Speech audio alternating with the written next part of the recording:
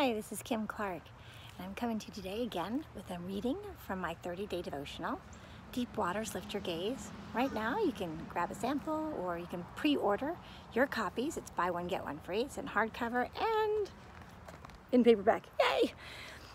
So I'm reading to you today from day 4, and the title of day 4's reading is Trust Me, which I think could be applicable to us all right now as we're facing a global pandemic. The scripture I have is trust in the Lord with all your heart, and do not lean on your own understanding. In all your ways acknowledge Him, and He will make your path straight. Proverbs 3:5-6. The interrogation started as soon as Will and Ziki, missionaries from Zambia, got into my car.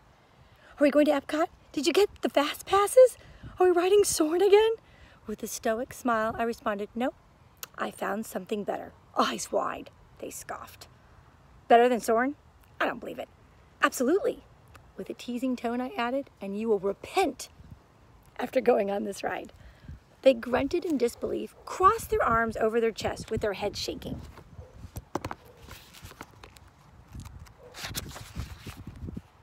Each time they came to visit, I delighted in creating a fun-filled reprieve from their hectic schedules. Will, a senior pastor of a large church and a busy principal of a pastor's college, also planted churches in rural Africa. Ziki served as the headmistress of a large elementary school for hundreds of hungry orphans who ate only one meal a day, the one they received at school. As we weaved our way through the sea of people at Animal Kingdom, they reveled in my action-packed park itinerary. They were shocked at the lack of fencing around the wild animals on the safari, screamed in delight from the lurching dinosaur ride, and rode a roller coaster backwards for the first time. After all these activities, Will then declared, "That was amazing! I repent!" Smiling, I shook my head. Nope, not yet.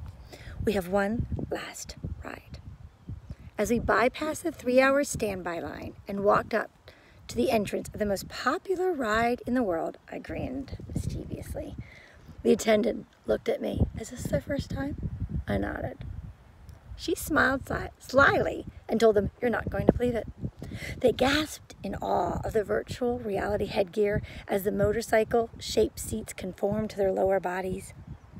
During the 6-minute multi-sense immersive experience, I giggled at their squeals of delight.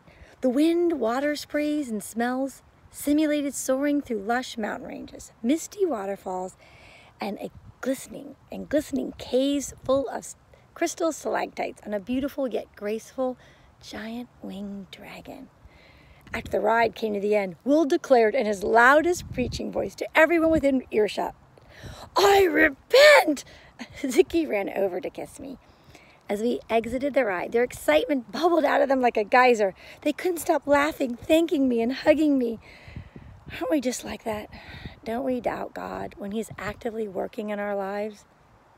Will and Ziki's initial response to change reminded me of my own lack of faith when things aren't going as I had planned. God then spoke to my heart. Stop fighting me and demanding that I repeat the past, the known. Trust me to bring you into the unknown, for I know what is best. Dear God, draw near those of us who are struggling to trust you with all of our heart. Help us lean not on our own understanding. Have us acknowledge and declare you as our Creator, generous and merciful King and God. Make our path straight as we submit to your will to be done in our lives. Give us the grace to trust you with the unknown, for you know what is best. In Jesus' precious name I pray. Amen. Again, that was from my devotional, Deep Waters Lift Your Gaze. It's now available for pre-sale, and you can grab a sample on my website, www.kimmclark.com/Devo. Take care, be safe, stay healthy.